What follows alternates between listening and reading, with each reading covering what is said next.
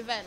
Wow, we've had a great evening, and from what I've seen so far, we must have raised what 15,000 on the silent auction plus the raffle as well. Fantastic. Why did you decide to get involved in the event tonight? How could you not? It's a great charity and a great occasion, and it's showcasing the chefs, the Kent produce, and the charity. So yeah, it was a no-brainer for me. And I've heard of it. I've heard of the charity before, and it's when you think about something horrible like that happening to anybody, it's kind of hits home a bit. And how did you think it went?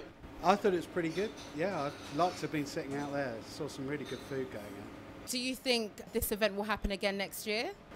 I was just trying to twist their arms now, so like you came along. I think it should.